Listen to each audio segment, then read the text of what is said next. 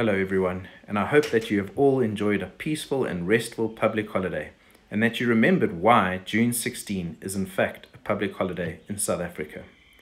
So we speak about many things at school, and some things are so important that we have to speak about them often so that we don't forget what they're about. One of those things is how everyone is equal in God's eyes.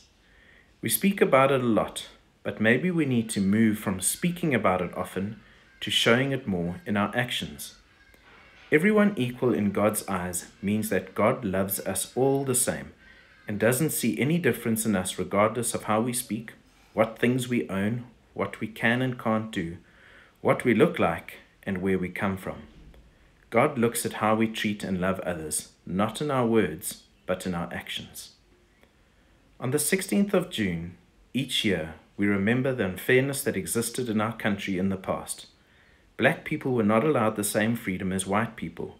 There were special rules that gave white people many privileges and left black people with no choices and no opportunities. All the chances of success were given to white people, and all the hopes and dreams of black people were taken away completely. This sin is something our country has had to live with forever. As is the case now, everyone back then was equal in God's eyes.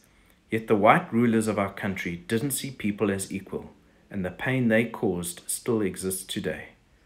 Sadly, even in today's times, there are people who see themselves as superior and better than others. Some people still see black people as less important, they treat them unfairly, they judge them, they criticize them, and that is what is known as racism. On the 16th of June each year, we remember the courage of young black people who decided to stand up to those white people that were treating them so badly.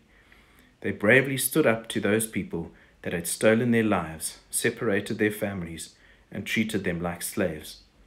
Many people were killed on June 16 in 1976 when police shot at them because they didn't like how they were speaking out. But their speaking up showed the importance of standing up for what is right, even if it means that you might make some people feel uncomfortable and maybe even angry. We need to always remember this, not only once a year on June 16, but every day of our lives. I now need to ask a question that all of us must answer quietly within ourselves.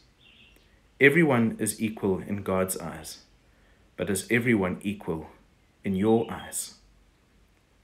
We need to ask ourselves that if we know someone who doesn't see people as equal and makes other people, especially those of another race, feel less important or different in a bad way through harmful actions and words, what do we do?